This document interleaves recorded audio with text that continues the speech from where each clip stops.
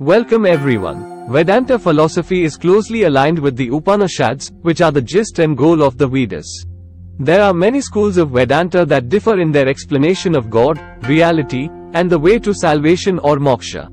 However, the most important ones are Advaita Vedanta, principle of non-dualism, Dvaita Vedanta, principle of dualism, and Vishishtadvaita Vedanta, principle of superior dualism.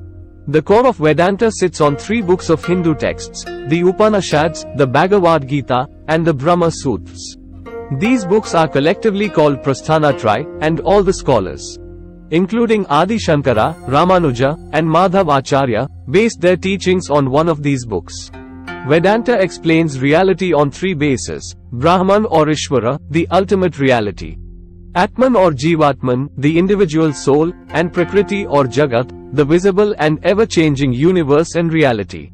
Vedanta teaches us about the connection between the Supreme, the reality, and us.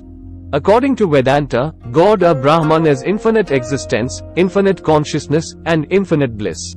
Though the concept of Brahman differs among the various schools of Vedanta, they all agree that there is a supreme being, or energy or source in the universe, and we are connected to it in one way or the other. In Advaita philosophy, which is essentially monism, the ultimate, transcendent God manifests as the universe because of its creative energy, Maya. Dvaita Vedanta regards Brahman as a separate entity from Atman, while Vishishtadvaita Vedanta believes Brahman is eternal but exists in various forms as Atman. Vedanta is a way of life and teaches us to be in harmony with others and, most importantly, with the true self or Atman. In conclusion, Vedanta is the most influential school of theology in Hinduism all over the world. We hope you found this video informative. Thank you for your time.